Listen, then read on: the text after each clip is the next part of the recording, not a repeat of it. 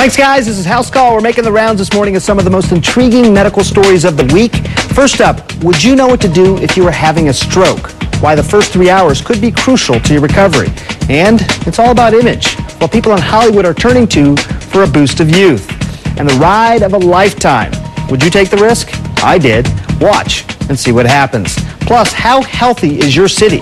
We'll tell you all this and more on House Call. We start, though, with the news about a disease that kills one person every 3 to 4 minutes. Could cost Americans more than $65 billion this year. We're talking about strokes. And the American Stroke Association released some new information this week. Joining us to talk about it, Dr. Nieca Goldberg, cardiologist from New York University.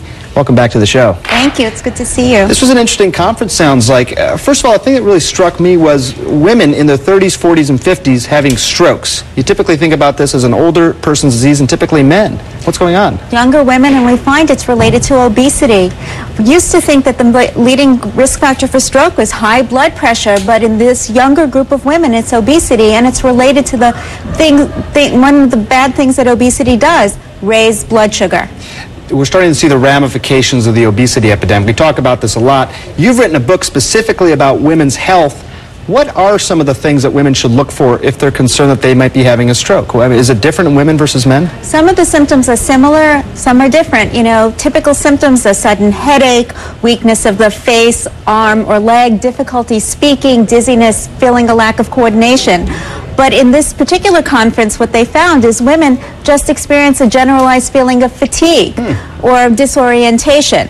So it's really important for everyone to know all the signs of a stroke, because oftentimes a person who's having a stroke may not be able to call 911 themselves. So we need families and neighbors and everyone in the community to know about stroke symptoms. You know, my wife's in her 30s, and she would tell you that she has generalized fatigue all the time. I mean, we have 2 small children. I mean, how does she know, seriously, though, when she should be calling somebody? You know, it all comes down to knowing what your risk for stroke is, and certainly, as I mentioned, obesity, high blood pressure, family history, and smoking. You know if you're just fatigued because you're overworked, you're not getting enough sleep, or you're just doing too many things. When a person is having a stroke, this is often a very sudden and scary feeling. Right. And you need to get help. So it comes on pretty quickly. Where do you come down on supplements? The people talk about fish oil, for example, a lot in terms of warding off heart disease, warding off stroke. Good idea? Waste of money. It's a waste of money. Fish oil supplements don't reduce risk of heart attack or stroke, and that has been documented in a number of medical studies. What we do know is that if you eat 2 servings of fish a week, you have a lower risk of heart attack and stroke. So you eat it in your food. Don't take the pill. To get the food instead of the pills, but may save some money and taste better too, by the way. We got a lot of email questions coming in on particularly about stroke. One from Ken in Ohio who asked this: my wife suffered a stroke last June and has since been dealing with intense feelings about dread and generalized anxiety. Is there information regarding this topic? You know, you think about stroke and all the things that you mentioned, but what about some of the longer-term psychological ramifications? It's very common, and more common than you might think, but oftentimes the stroke patient really stays home and doesn't express these feelings to their families.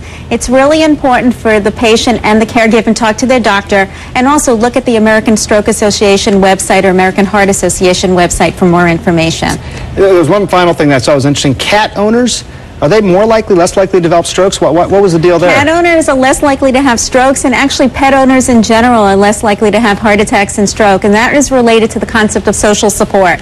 So you have your cat or your dog, social support, and if you're allergic to pets, having good friends and family members are also a good network for social support. That's probably good for all aspects of your health. Hey, thanks for being here. Good luck with the book as well. Thank you. Really important stuff. Dr. Nieca Goldberg, thank you.